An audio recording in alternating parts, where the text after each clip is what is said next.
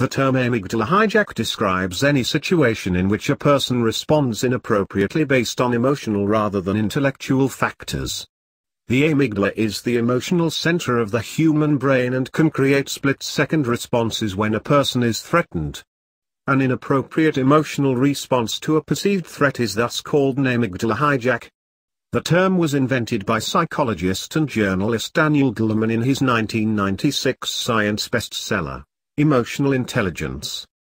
The amygdala is part of the brain for many of the higher vertebrates. It regulates the fight-or-flight response that is key to the survival mechanism for many animals, including humans and other primates. At the moment a threat is perceived, the amygdala can override the neocortex, the center of higher thinking, and initiate a violent response. In the wild or in the presence of actual physical threats, this can be a life-saving function. In ordinary day-to-day living, however, this amygdala hijack can inspire impulsive responses the person will later regret. On some levels, the human brain does not distinguish between a genuine threat to life or health and a subjective threat, such as loss of job status. While the latter might not even result in a change of income, a person who values a job highly may respond to such a status change as if it were an actual threat. If he or she takes inappropriate action against a co-worker or supervisor, however, the result could be a demotion or even the loss of the job.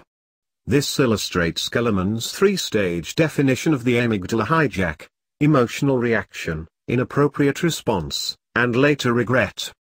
Goleman advises mindfulness training, such as meditation, to reduce the likelihood of an amygdala hijack.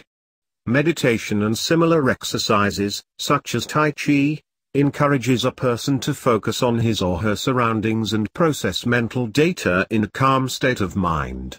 With practice, this kind of thinking will become second nature and can allow a person to retain a sense of calm focus even during crises.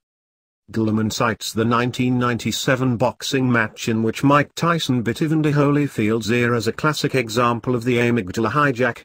Tyson lost control of his emotions and responded inappropriately, even by the standards of a violent sport. The result of this amygdala hijack was the temporary loss of Tyson's boxing license and a $3 million USD fine. Another example appears in T.S. Eliot's 1922 poem The Waste Land, in which Eliot describes the awful daring of a moment's surrender / which an age of prudence can never attract.